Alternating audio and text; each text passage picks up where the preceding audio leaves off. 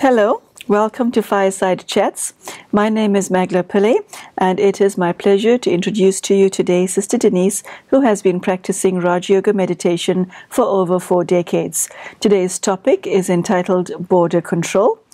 On this series, and within the context of this subject as well as the entire series, we look at the core of spirituality.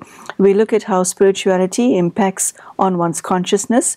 We look at the relationship that you as an individual have with God, if any, and whether you enjoy a sincere, real, and intimate relationship with the divine, whomsoever you believe him or her to be. We also ask you to ask yourselves questions like, are you happy? Do you lead a balanced life? Is your inner and outer world something that you are happy with? Or is there room for change and improvement? We will be covering a variety of subjects on this show, and it is my pleasure to say hello right now to Sister Denise. Thank you so much for joining us. Thank you. And welcome. Sister Denise, border control. We're not talking about the Department of Customs and Excise. We are not talking about the harbor of any given country. We're referring to something far more subtle than that. How would you define border control in the spiritual sense? Well, it's very analogous to the border of a country. And in a country, you have certain rules that you decided upon, and that is what you state, and then everything has to happen according to that. So anyone who comes who is undesirable for whatever reason, they get stopped at the border and sent back home. So in the same way, there are things that want to enter into your inner world, into your mind, your soul, through your sense perceptions. Our eyes, our ears, mostly, are the doorways through which things come in. You must have had things that you have seen that you just close your eyes to and say, no, I don't want to see that. So you can close your eyes. You put your hand over your ears. I don't want to hear that, you see. But it goes in anyway. Now, border control that's effective is something that you do actually with your mind, because your mind is so connected with your sense organs that anything that you perceive through your sense organs, it will go right into your mind, sit there. It'll penetrate the very deep recesses of your being, and it does its work. It has its own impact. And so you need to be able to decide what's allowed in and what's not allowed in. When you have a really good sense of self-regard and self-respect, then you will not allow anything in which is an invasion, which is a contamination, which is going to disturb you or distress you. You keep it outside. And for that, you have certain spiritual powers. We use the term Maya, or illusion, or negativity, or Ravan, or various different words are used to refer to negative energy. And what you want to do in your border control is to keep the negative out. Because if you allow it in, then it will contaminate your inner world, and you want to keep your inner world pure, because that is your whole purpose of doing your spiritual work.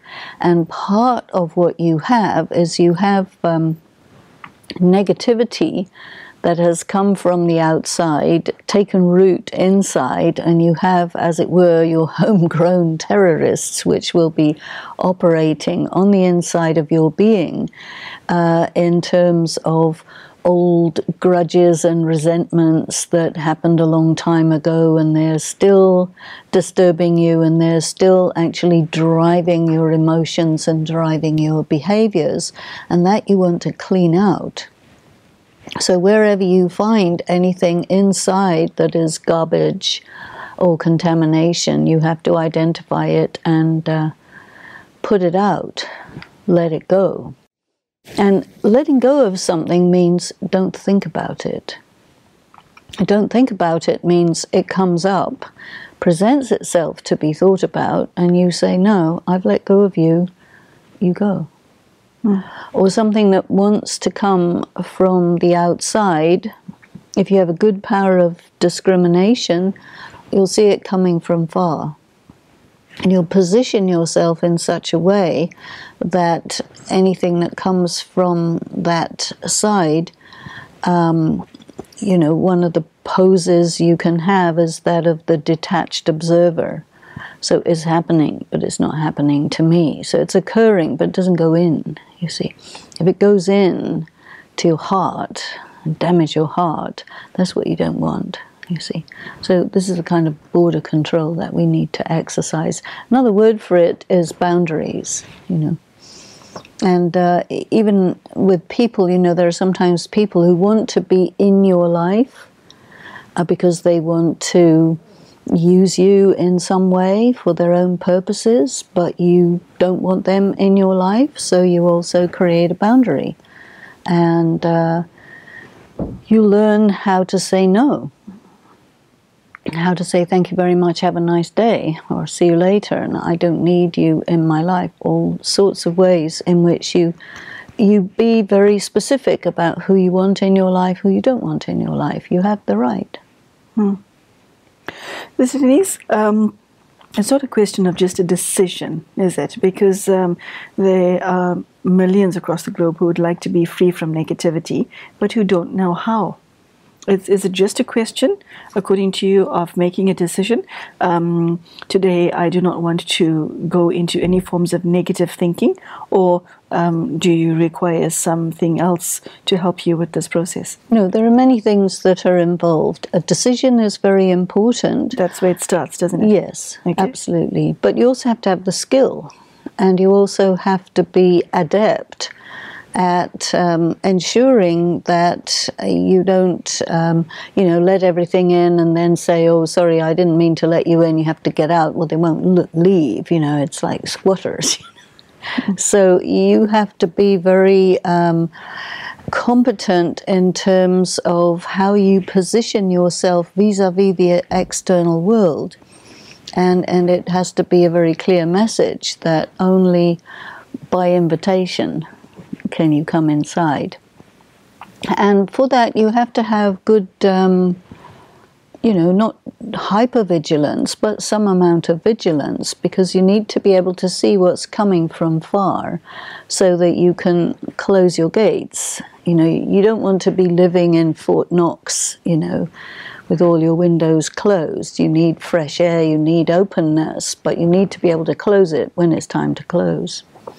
And sometimes if you see some sort of an attack happening, because that does happen from time to time, see it from a distance, adjust yourself, close everything, and when it passes, you open up again.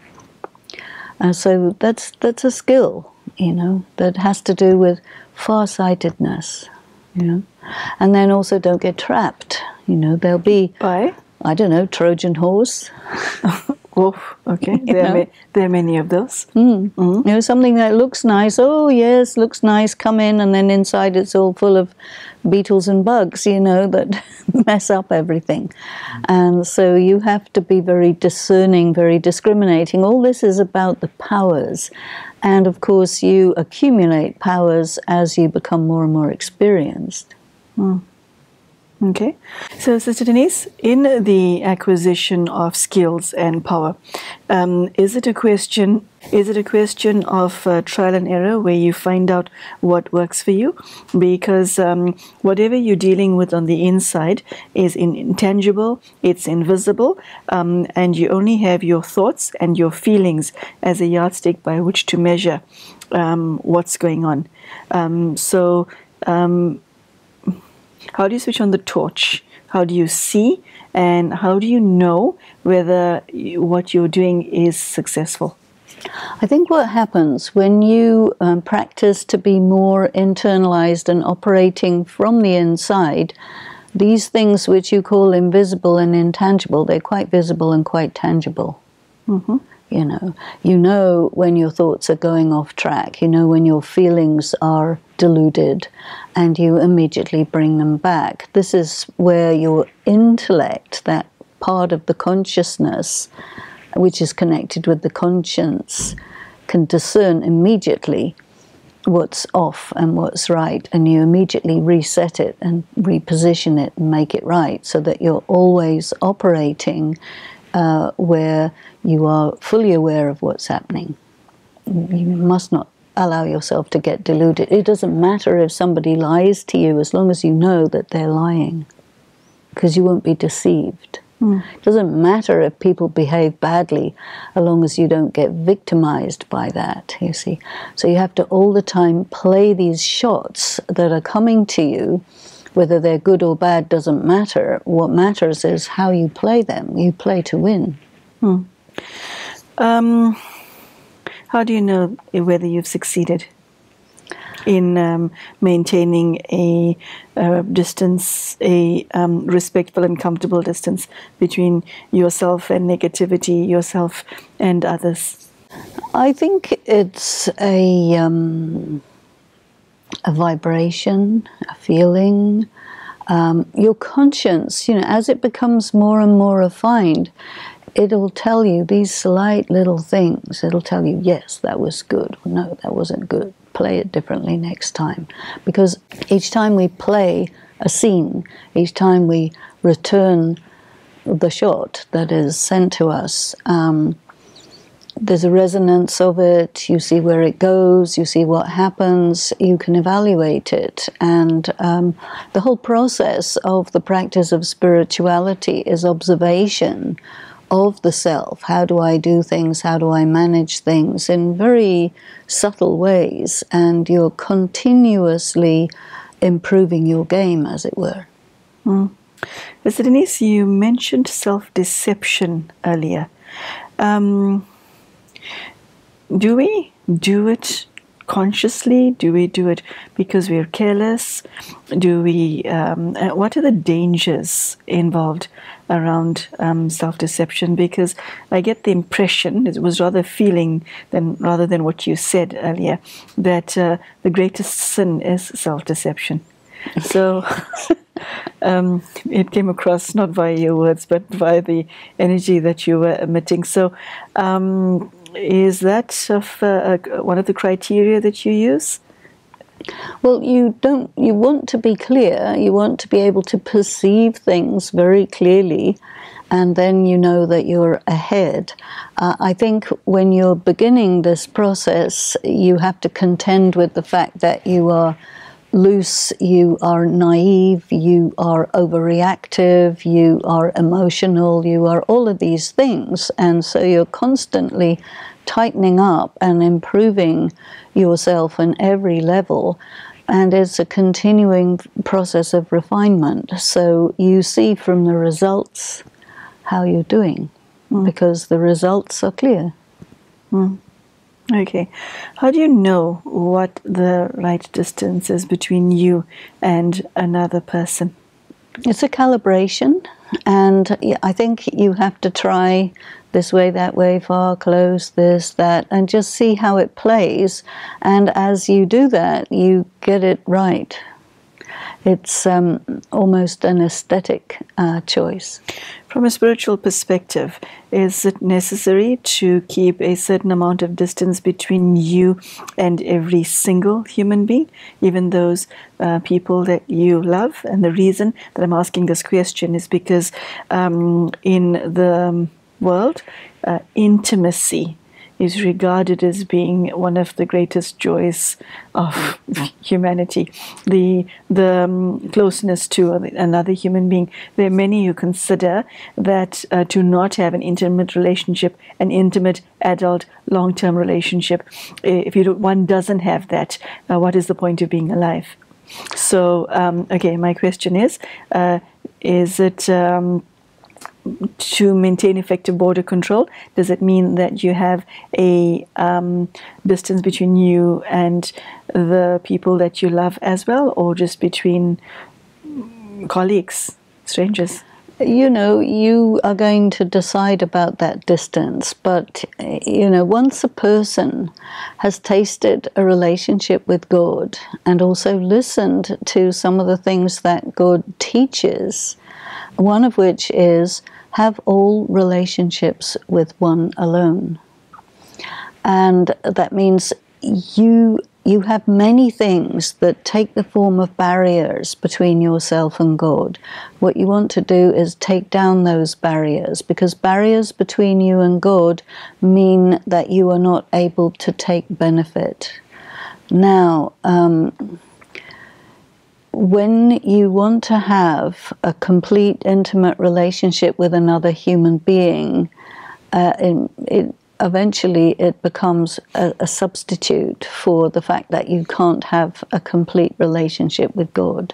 But once you have a complete relationship with God, then your relationship with people is different. Your relationship with things is different. Because having a complete relationship with God means that you are able to fill yourself completely. One of the things that God says is that all relationships at this particular time in the time cycle are relationships of karmic account. So when you drop all the barriers between yourself and another person, then is where the suffering begins. So if you don't know that, then you put yourself into that trap. You know, it's that you become attracted to someone. Why? You say, oh, well, they look nice, they seem nice, they have what I need. But behind that, the energy of attraction between people is an unresolved karmic account. And it's a sort of device in the machinery of the settlement of karma to cause people to come together and be close enough for the process of suffering to occur. And then that attraction turns into repulsion, but you can't get away because you're bonded, you see, or you're tied. This is why we call it karmic bondage. Karmic bondage means you suffer and you can't get away. And then it's a kind of a purging of the debt through suffering. And so this is a very important part of God's teachings, in which God says, have all relationships with me, because wherever you get attracted to people, behind that is some sort of karmic bondage that has to be settled through suffering. And if you stay in close relationship with God, that is called yoga.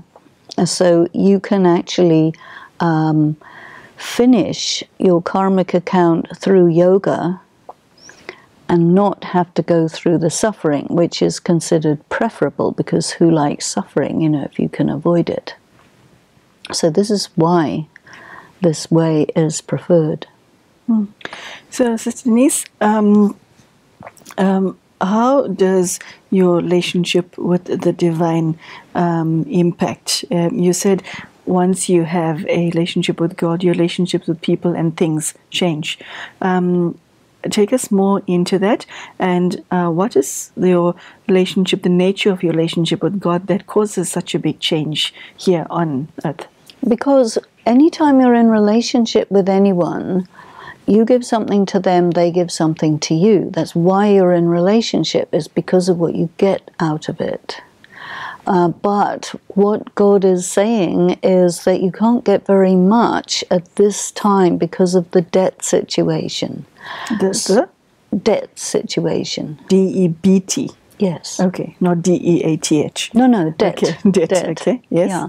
Yeah. People are in karmic debt with each other, pretty much all over the world. This is why there is human suffering on this scale. So it's just karmic accounts getting settled, and because people don't know that they're getting settled, they recreate new ones. So you suffer, you create something that's going to make you suffer again, even more, and so you're tied in this horrible knot. And this is one of the reasons why God is called the liberator. He will take humanity in its tangled state and say, just relate to me and you will become free. Because this has an impact on loosening these karmic bondages. So you can have very beautiful relationships with people, but they don't become enmeshments, and they don't become mutual give and take of unpleasantness or harm or violence or insult or whatever it is that people fall into when they get too tied up with each other, you know. So you keep the distance that actors would have. So even if, you know, in a theatre or on a movie set, actors are playing the role of lover and beloved, but they're not actually lover and beloved. So they can play, but they don't fall into the trap. I mean, of course, some people get so caught up into it that the movie becomes the reality, and then they fall into big trouble. But, you know, this is how the teachings of God are helping people to come out of their karmic debts and to become free. Okay. So, Sister Denise, how does what you just said impact on one's, well, mental health? It impacts enormously because, well, your mental health is very much connected with, you know, you may say, okay, I'm coming into a relationship with this gorgeous person who's going to do all this and that and the other. You create all sorts of expectations. Then you get disappointed, then you get angry, then the relationship changes into one of, you know, mutual dissatisfaction. Because of the expectations, because those expectations are unfulfilled. And there's a very interesting passage in the Gita about how attraction turns into attachment, and the unfulfilled expectations, and then the anger, and then eventually the intelligence is destroyed.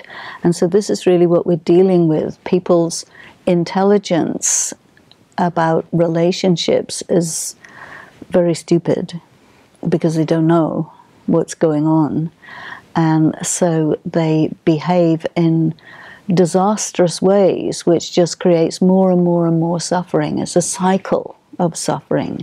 And so the wonder of God is who understands all these laws, who understands exactly how trapped people are in karmic accounts that have accumulated over maybe even centuries, over many births, and then how to extract each soul from their bondage. This is what God is engaged in. It's a wonderful thing. Sister Denise, you know, on a practical level, we all tend to gravitate towards things that we like, and conversely, we have some kind of bizarre attraction to things that we don't like. But say you gravitate towards things that you like. Say, I play badminton because I enjoy the sport. I swim because I enjoy that. I choose this profession over that profession because this is how I like to interact. I prefer a job that involves communication as opposed to sitting behind a computer the entire day. So we're in the process of making choices based on what we like, okay, and also people whom we like. But are you then saying do what you want to do, but then create some distance between, create a distance? What is the message there? Well, it's a barrier. How do you live? Where do you find your happiness then? Because does your happiness comes from those things, or do you get it from another source? You know, the things that we like and dislike are also according to our sanskaras. Our personality traits. Our personality traits, our tendencies, our talents, all of these things, they're accumulated over a long, long period of time. You know, you may study music in one birth, and the next birth you're just naturally able to play music, to enjoy music, and so you go there. Or the same with sport, or whatever, you see. And the same with things that you dislike. It's all connected with things that have to do with before this life and after this life. You know, there's another aspect of destiny that you can take into consideration also. But the point about not getting too caught up in people, places, and things is that you think that they are going to make you happy, but happiness doesn't come from those things. Happiness is a byproduct of pure karma. So if you want to be happy, then you need to study the laws of karma and then select what kind of happiness you want and what kind of karma you should do in order to receive that kind of happiness. You know, some karma will enable you to experience wealth. Some karma will enable you to experience beauty. Some karma will enable you to have health. It's all very capable of being calculated. And so what Raj Yoga does teach you to do is ask yourself the question, what do you really, really want? And then, okay, and once you've identified that, then what do you have to do to get that? Mm. Okay, so unfortunately, we have to say goodbye to you right now. Thank you so much for your words of wisdom. Thank you. Thank you so much, brothers and sisters, for joining us. Sister Denise has shared her insight into the fascinating subject of border control. And like we stated earlier, the title is not the content. So Sister Denise has shared how one should maintain what she calls respectful boundaries between you and other people, yourself, and the negativity within your own mind, and yourself and things. She also shared the secrets of the law of karma and how it impacts on our relationship with people and with things. So I hope you have taken at least mental notes.